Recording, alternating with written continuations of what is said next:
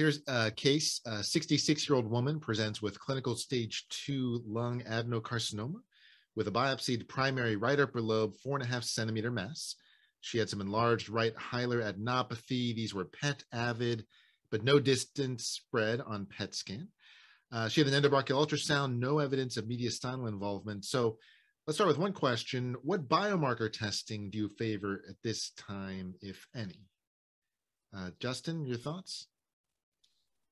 Yeah, this is in evolution right now. I mean, literally on Friday, I had a meeting with our molecular pathologist as well as our anatomic pathologist, medical oncologist, et cetera, to help define this. And I think that's been informed by, some of the latest neoadjuvant data. For us, the oncologist in me, where I want all the information, ideally, I'd want PD-L1, I'd want complete molecular genotyping, but admittedly, if you pressed me, how much would I use that molecular genotyping at, my initial decision-making, it's much more limited. And so we've run into issues with payers, genotyping earlier stage lung cancers. I think in light of the Checkmate 816 data, though, where patients with EGFR and ALK who were excluded from that trial and therefore that paradigm, I think that does put molecular genotyping more in the forefront of earlier stage disease. And so we are now, as of Friday, starting to genotype our early stage patients if they are candidates for neoadjuvant therapy. So we're getting both PD-L1 and a rapid NGS platform. So NGS and PD-L1 at your side. Anna, your approach, and I guess it's sort of a balance between the quantity of information that you want, but also a little bit of turnaround time has to factor in as well, right? Definitely, and that was going to be my other comment. I think for PD-L1, we have less pressure in terms of time, which usually it's a lot easier to get in terms of test. But when we come down to what are the other molecular biomarkers, do we need complete sequencing of the tumor, which would have a 2, 3, 4 week turnaround, depending on platform and hospital that is available, versus should we go back to the testing that all of us as oncologists, I don't think anymore, try to do in piecemealing, getting specific EGFR or ALK that would maybe potentially be faster and at the same time less costly from a payer standpoint, and really is the information that we would use at this point in the making decisions. The other part I think that is important is thinking, do we have access to clinical trials in which we would use that NGS testing and information on the neoadjuvant setting for this patient potentially? For example, at my institution, we do, and that has helped us move towards pushing a lot more for early biomarker testing. And the other part is, how much tissue do we have in this stage, and should we use it all for trying to get this information? Is it going to be sufficient? Do we believe, for example, that the negative endobronchial biopsies at that point were accurate, or is there suspicion of higher stage, which would potentially make us think differently and push more for biomarker testing? I think all of those are also things to take into account.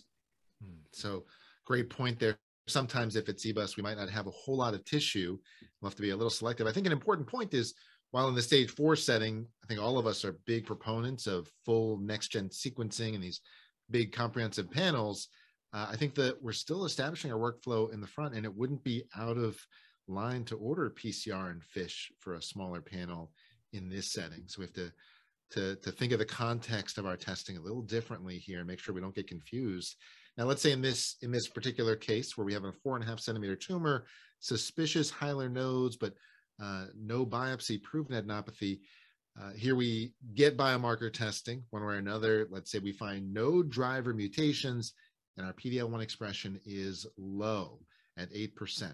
And so what approach do you recommend at your center? We're thinking just broadly preoperative versus postoperative systemic therapy, or both. Maybe I'll start with you this time, Anna.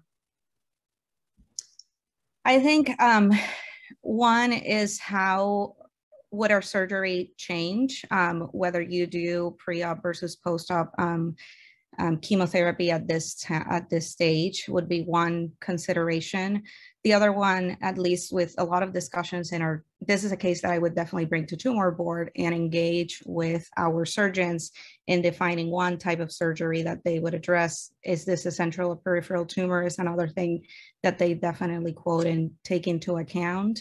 And in this particular stage, I would probably go straight to surgery and then do post-operative adjuvant therapy, primarily because of the unknown nodal involvement. If I had a couple of prior imaging in which the lymph nodes were enlarged and those are stable over time, you could potentially think, is this not going to be nodal disease related to cancer or some other chronic illness that is driving that? But with this question mark, I would want to have a full staging, at least surgically, to then drive my adjuvant treatment. Justin, any thoughts on your side? It's a good question. And, I think the point of mediastinal staging is a good one. I think this usually would be a case where our thoracic surgeons would be doing the EBUS. And if there was concern, they'd actually follow it up with a mediastinoscopy at the same time preoperatively. And so we'd have that information. And I think in the setting of a negative PET, negative EBUS, negative mediastinoscopy, that's as good as you can get in terms of your therapeutic decision making. I think there are arguments for neoadjuvant approaches here. I think the neoadjuvant platform offers a few advantages to adjuvant. One, it is based on preclinical models. It looks like having the tumor in situ actually leads to a more diverse immune response, just having more antigen present as opposed to an adjuvant paradigm. So in my mind, that's one big plus for neoadjuvant approaches. I also think it can be a paradigm for drug development, biomarker discovery, things like that. But ultimately, those are secondary. The main point is going to be, what do we think is going to provide a more robust response? And in this patient with lower PD-L1 expression, I feel better about giving neoadjuvant chemo immunotherapy rather than just relying on sequential chemo followed by immunotherapy, given the low PD-L1 expression. Yeah, I think that these are great points. And while you're right, the neoadjuvant approach allows you to deliver IO. One could also argue that in that group, they didn't seem to derive as much benefit from the IO either. And I think we have a lot of reasonable options. In this particular case, the patient with clinically a stage 2 non-small cell lung cancer went to surgery first. And while I think I agree with both of you that there are potential advantages to initial systemic therapy, I still think that most people probably would go to surgery up front, at least in the community practices. Certainly not an unreasonable approach. And so upfront surgery performed. However, in this case, there were 3 of 5 mediastinal nodes that were involved. These are 4R nodes. And so N2 adenopathy, unsuspected microscopic disease, PD-L1 again, 8%. So what do you recommend here? And maybe a pointed question, Justin, radiation, any role here for microscopic N2 at your institution? So I think it warrants at least a meeting with the radiation oncologist. We see these patients in a multidisciplinary clinic. I think the kind of short answer is, currently there's really not a role for port in the management of surgically resected stage 3 disease based upon the lung art data. But I think it's worth a conversation, if patients have,